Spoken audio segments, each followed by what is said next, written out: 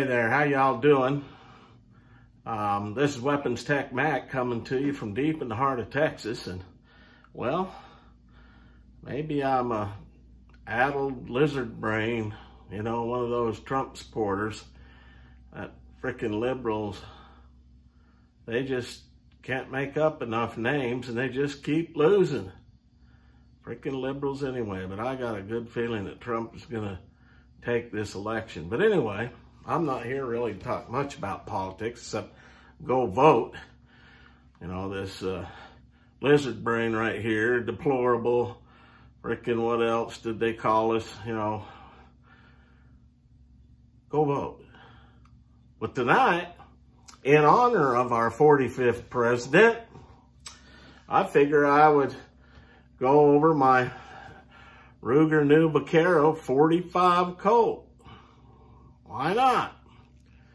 I picked this up used from a soldier, and so we're going to verify this baby's empty. And of course, with this, the new Vaquero, you don't have to pull back the hammer to check it out. You just open up the feed gate and check it out, and there it is. Look at that. Sounds nice. Okay. So anyway, this is a 45 Colt, and it's a pretty guy. It's got the fake pearl handles and really nice stainless. It's not a bad shooter. I was really surprised when I really haven't paid much attention to, you know, the 45 Colt cartridge till my son started talking about it. And gosh, they can load that sucker up just real close to 44 Magnum level. And this thing will hold some of those, you know, it's a good shooter. Of course, it's a single action, old 6-gun of the West. It's got just such a lovely trigger. I'd say that trigger is 2 pounds, maybe. Yeah, maybe 3, maybe 2.5. It's just so sweet. Of course, you don't have much in the way of sights. They're fixed sights. Just a big front post, and then the thing carved in the top of the back strap there, the top strap. Really nice gun. You know what's expensive? Well, these are expensive. You know, I picked this one up for $450 from a soldier, but these things are going for $600-700. So I know some guys do some competition with these 6 guns. I'm not into that competition stuff, but the rigging, you know, the leather gear is $150. You get a good rig. And anyway, I just got this for kind of an interesting thing to my collection. I've got a few 6 guns. I'll probably bring some of them out to compare them with this. I've got a Virginia Dragoon 44. I'll bring it out and compare it with this, along with, you know, my Smith 460. One of these days I'll do a review on that. But hey, you know, even if Noodle Butt gets in as president, maybe they won't come after my 45 Ruger new Vaquero. So anyway, I'll go ahead and do a little breakdown on this, do the nuts and bolts on it. It'll probably be a shorter video because, you know, this is a pretty basic pistol, and but it's a pretty one, isn't it? But we'll do the nuts and bolts. I did take it to the range last week, and I've got that video. Show you how that goes, and then we'll do a wrap-up. So, Lizard Brain signing out from deep in the heart of Texas. All right, we got a Ruger new Vaquero 45 Colt.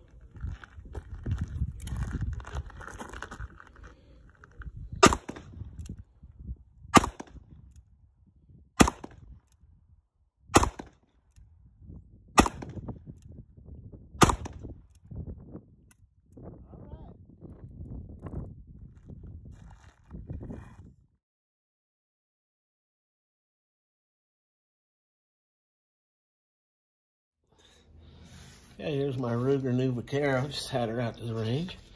And we're gonna verify it's empty. Yep, it's empty. So it's just a standard single 6 breakdown. You push that in, pull the pin out, undo the loading gate, rotate the cylinder right out of there. There you go. Now spray her down with some ballistol. Pretty quick breakdown.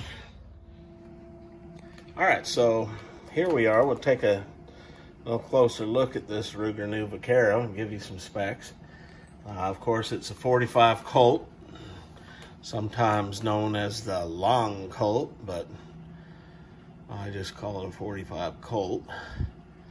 And of course, it has a capacity of 6. Barrel length is 4.62 inches. Overall length is 10 1/4 inches. The weight is 40 ounces empty. Of course, it's a high gloss stainless. It almost looks nickel.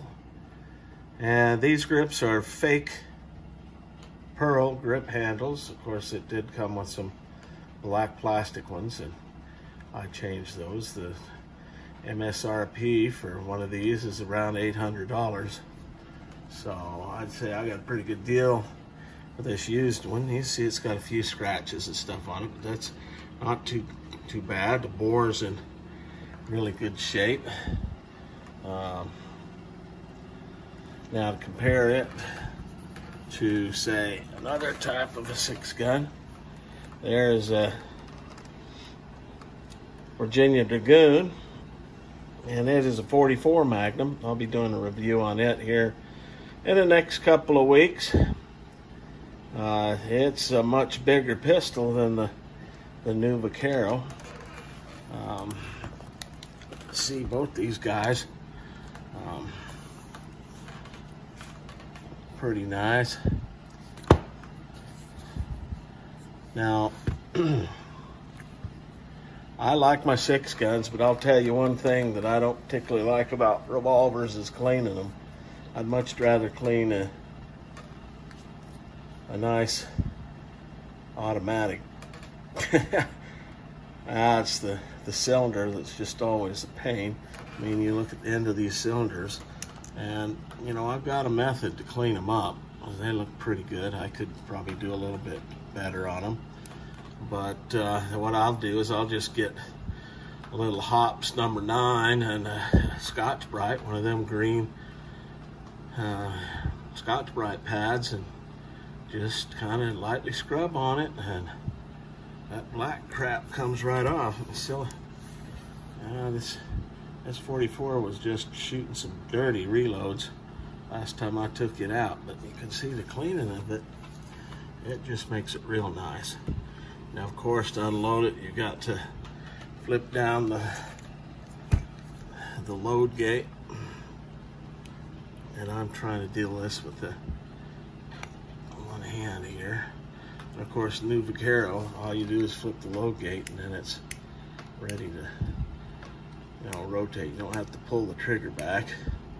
And then when you line that up, you just use your unloading lever and push that down, and away it goes. I'll show you when I hook this thing right up to the camera up, so I'm not trying to hold on to it.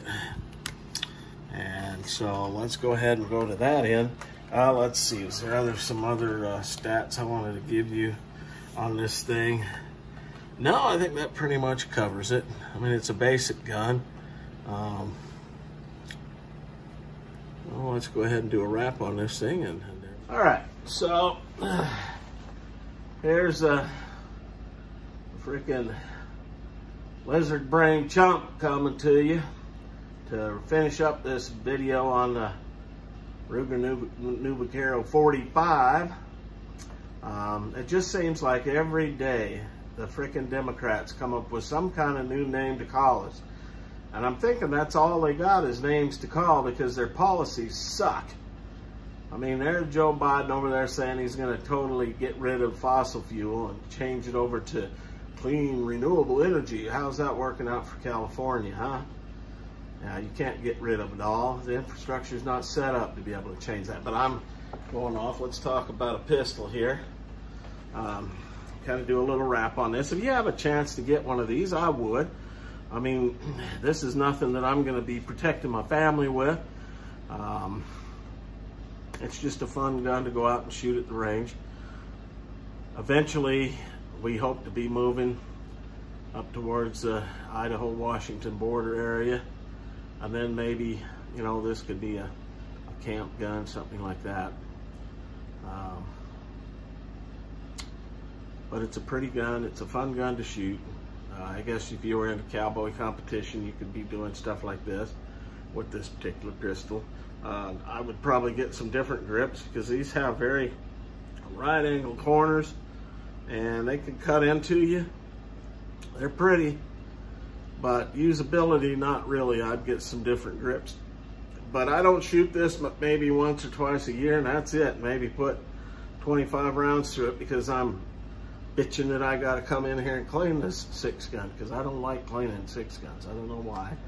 Maybe it's just something in me. I don't know. But anyway, if you have a chance to get one of these, of course, I'm going to show you how you unload this.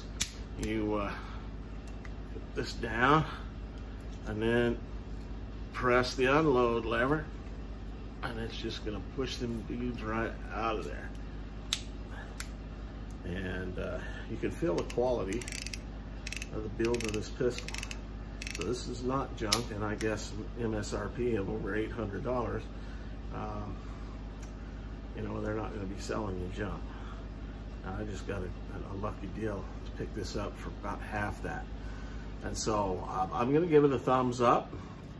As a practical gun, maybe not, but as a fun shooter, sure, why not? You know, it's a good, fun shooting gun. It's fairly accurate, and you can play around with that 45 Colt cartridge all day long.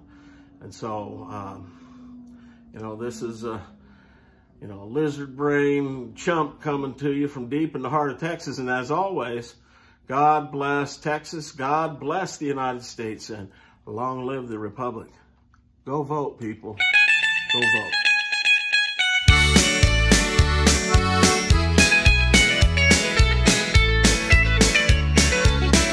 I came here looking for something I couldn't find anywhere else.